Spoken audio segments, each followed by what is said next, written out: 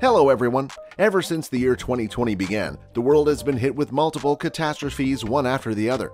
People are no stranger to the latest pandemic and its multiple waves with several variants. In addition, forest fires, floods, droughts, wars, and hostile takeovers have happened worldwide. Joining the list is our newest entrant from 2022.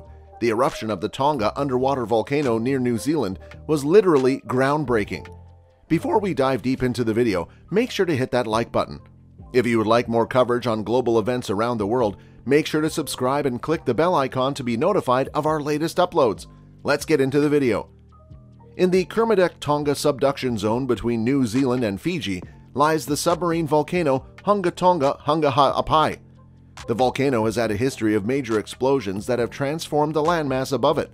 The twin islands of Hunga Tonga and Hunga Eruption have undergone mergers and separations owing to the explosions. The last massive explosion in the area occurred in the early 12th century, followed by multiple minor explosions. On January 15, 2022, the volcano faced its biggest eruption yet, resulting in a puff of ash throughout the atmosphere and tsunamis to form in the nearby coastal areas. The eruption lasted approximately 11 hours. Scientists are yet to determine the cause of the latest explosion, but it has been identified as the biggest volcanic eruption of the 21st century. Mirroring Pompeii and Vesuvius, researchers claim a huge catastrophe was prevented thanks to the volcano being underwater and not above ground. Scientists have compared the magnitude of the explosion to that of a nuclear missile. NASA noted that the ash was spread across 100 miles and debris was scattered everywhere in the nearby regions. The sound of the explosion near New Zealand traveled as far as Alaska. Pressure waves from the blast went around the globe twice, triggering ripples across all oceans and high seas.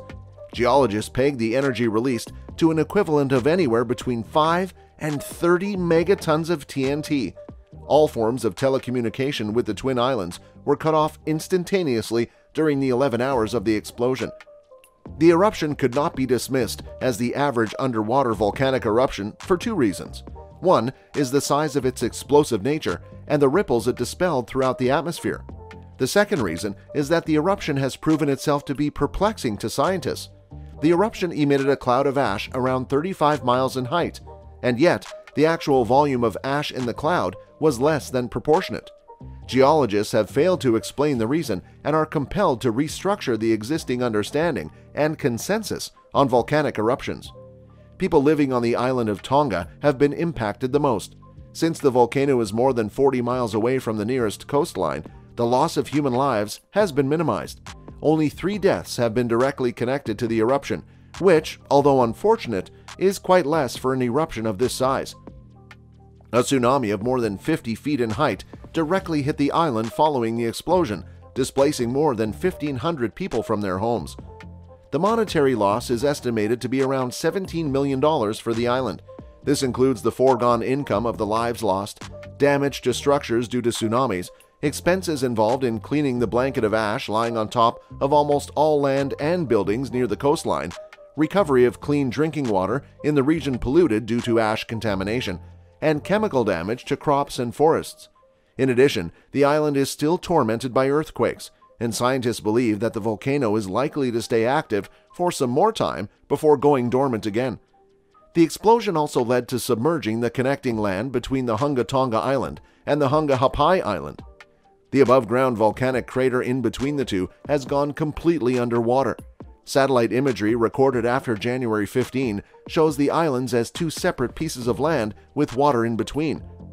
The United Kingdom has decided to intervene in the form of an automated monitoring boat following the explosion. A 12-meter-long robotic boat is set to spend a few weeks on top of the water covering the volcano to collect data about the volcano's magma patterns. The boat is equipped with submersible cameras, sensors to record the volcano's movements, and transmit it to awaiting scientists.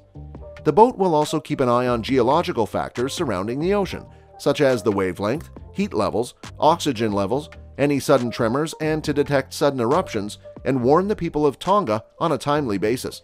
In addition, the data will be made available to SeaKit International, Max Limer's parent company, on a real-time basis for analysts to identify patterns of oncoming disasters.